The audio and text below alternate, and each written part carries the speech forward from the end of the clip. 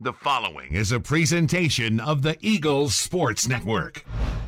David, firm work in your first action as an Eagle, your first career bucket, an and one. Break down what happened there.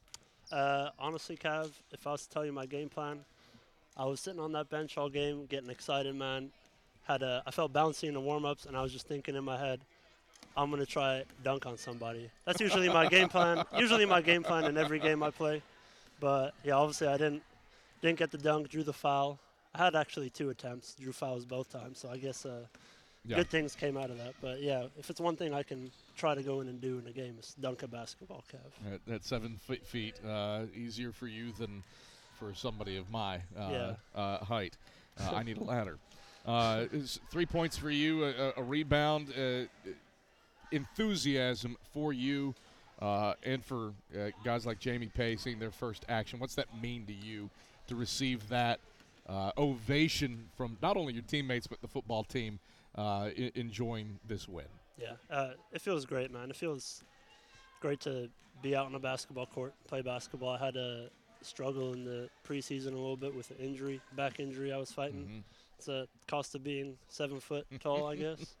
And I was really happy to get out on the court, especially like looking out on the bench and just seeing everyone rising on the floor, cheering, just happy for me and happy for all the guys. And also very proud of Jamie, seeing him get out on the court. He's a great guy.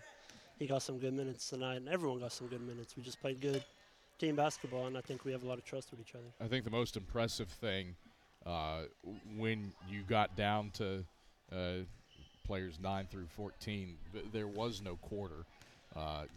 That crew at the end of the game outscored Milligan as everybody else had. In fact, a 15-0 run that you were a part of.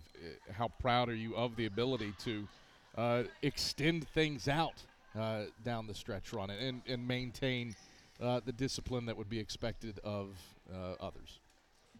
Very proud, yeah. CB, we were in a media timeout. Coach Benson was talking to us saying that, we just got to keep the same, stay locked in, doesn't matter what group of 5 is out on the court. And we have a very deep team, I think. That's probably Coach Benson's biggest blessing and his biggest curse is that, our team is so deep, anyone can play 1 through 16, 17. Yeah. So, no matter what group of 5 guys, I'm cramping in my knee. You are literally cramped. Literally cramped. Struggling to fit in the table, yeah. But no, just no matter what group of 5 guys is out there, I think we're always very locked in and trying to perform. And how do you build upon this one as a team with Clayton State coming in here on Saturday? Mm-hmm. They're a good Peach Belt opponent. Tonight, I think we just chill, celebrate. We had a pretty long weekend of basketball. Got some wings in the locker room.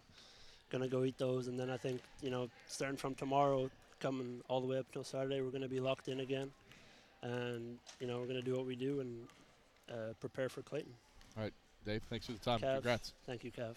That is Carson-Newman sophomore center David Gorianskii as the Eagles prevail over Milligan, 111-60.